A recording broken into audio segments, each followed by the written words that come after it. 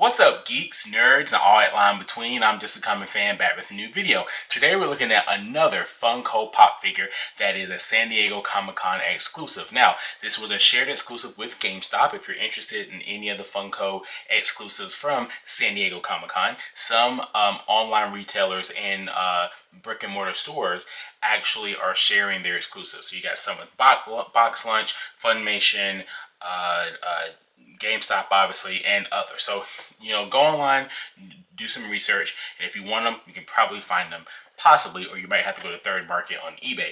I told myself when they came out, I only wanted 2 of the pop figures. I don't need any pop figures. None of us really need any pop figures, but I saw 2 of them, and I was like, okay, if I can find those 2 in store, I will pick those up. Well, I walked into one GameStop, as you know, with my Mark 1 video of the Mark 1 Funko Pop. Just walked into a random GameStop and found it. And then I walked into another random GameStop and found Red Hood. Now, I know you guys probably think I don't cover enough DC comic stuff on this channel, but I am a huge DC fan. Huge fan of Batman, Joker, Harley Quinn, The Question. Booster Gold is one of my favorite DC comic book characters. Vixen. I watch Flash. I watch Arrow. I watch Legends. I've seen all of the crappy DC movies that they've recently released. So I am a huge DC fan, but I just don't buy a lot of their merch because I'm just not a huge fan of the merch. But a lot of stuff is getting better, especially the figures that they debuted at San Diego Comic-Con. They look very good, and this is one of my favorite DC characters, and I had to pick it up. Red Hood is one of my favorites, man. So let's go ahead and jump into this. You have the open window display here with the 2018 Summer Convention exclusive sticker on there. You got this awesome artwork of Red Hood. You got this awesome side view of Red Hood as well, and then you got the other pops that are in the DC superheroes lineup. As you can see, Red Hood is not in this group because he is a exclusive. Now again, this is a shared exclusive with GameStop, but yet you can no longer find it online. So check online and then do the pickup at store option and see if there's any in the stores in your area. These will not be being shipped back out. I don't think there will be a restock of these, so you will probably have to do that or pick them up in the secondary market on eBay.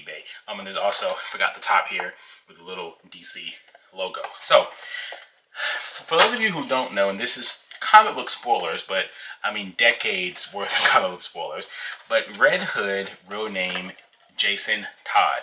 Jason Todd was the second Robin after Dick Grayson, aka Nightwing. And once Robin turned into Nightwing and decided to do his own thing, Batman recruited another troubled youth, as he does, with Jason Todd. And Jason Todd has always been an interesting figure to me. People in the comic books didn't like him at all because he was just really angsty and like bitter and just, always negative all the time and just like a really sad gothy teenager. And so there was actually a fan poll and DC asked the fans, do you want us to keep him alive or do you want him to be murdered? And he was murdered, and not just in any fashion. He was kidnapped. I believe his mother also died at the same time too. I don't know, maybe not. His mother was somehow involved in this, but he was kidnapped by the Joker, beaten half to death with a crowbar, and then blown up. So DC just didn't kill him off screen. No, they showed him being tortured, brutally beaten by Joker with a crowbar, and then blown up. Well, a couple of years later, oh god, I love this pop. Oh my gosh, a couple of years later, a new vigilante showed up wearing a Batman symbol on their chest and a red mask. The Red Hood nickname has been used in the past by different characters, such as the Joker for a little bit. And he was a vigilante that had no problem with killing. And then him and Batman had a big scuffle back and forth. And then lo and behold, takes off the mask and reveals that it is Jason Todd.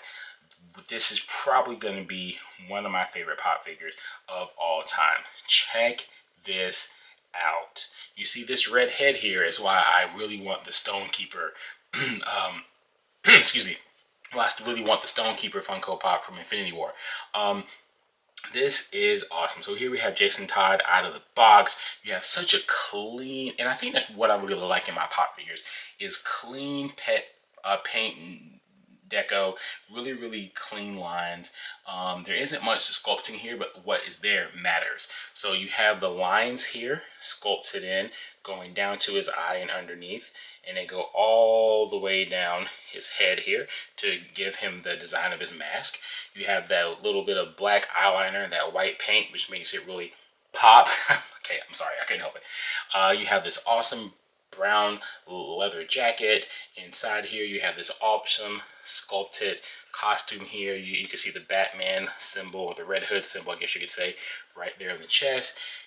He has his pistols because, again, he has no problem with killing. He's kind of changed his stance on that a little bit in the comics as Batman has welcomed him back into the Bat family.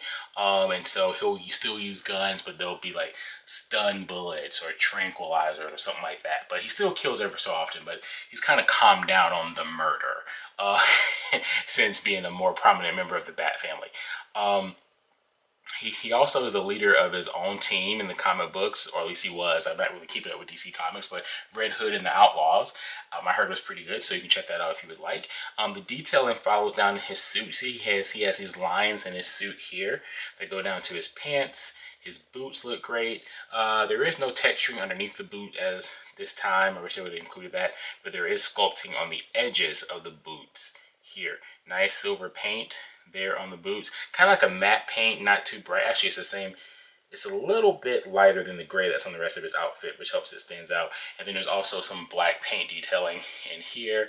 And they also sculpted his gun holsters, which is really cool. I don't know if you can see that because it's behind the hands, but they sculpted in his gun holsters as well. And then the pistols even have a little bit of sculpting in them as well here. Great plastic molding right there. I mean, oh, this is really cool. And again, I love this just because, number one, gray is one of my favorite colors. And I know that sounds ridiculous, but gray is one of my favorite colors because it's such a vehicle. It's such a great vehicle for carrying other colors, such as yellow or red and stuff like that.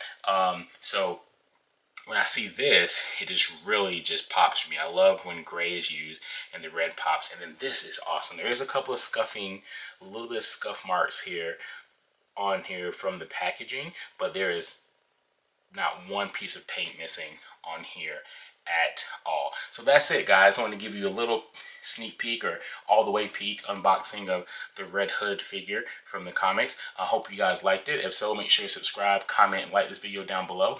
I don't know what to say. I love this figure so much, and what do I know? I'm just a common fan. No.